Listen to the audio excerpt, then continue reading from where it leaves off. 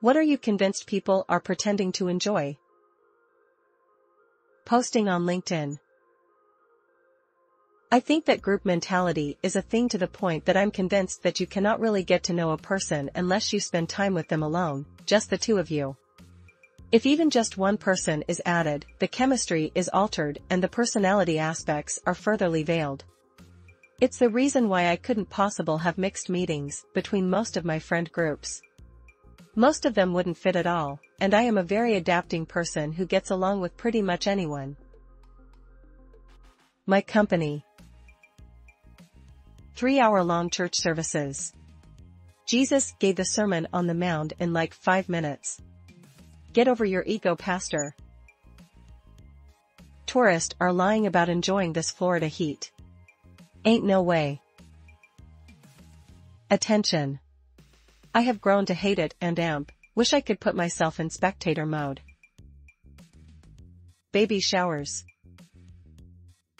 Work, team building events. Eating at Salt Bay outlets. Work. Sitting around and sing/listen to a happy birthday song awkwardly. Social media.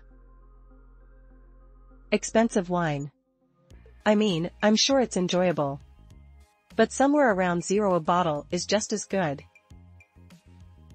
Modern country music. Gender reveals, just say you're having X or Y, or say nothing at all. I don't need to see My Little Pony jump out of a cake to announce your kid, and I barely cared in the first place. Just be cool.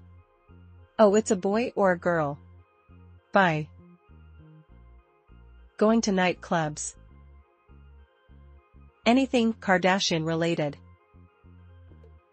I think most adults' favorite color is just whatever color they picked when they were like 8 to be their go-to board game piece, and they don't actually particularly enjoy it more than other colors.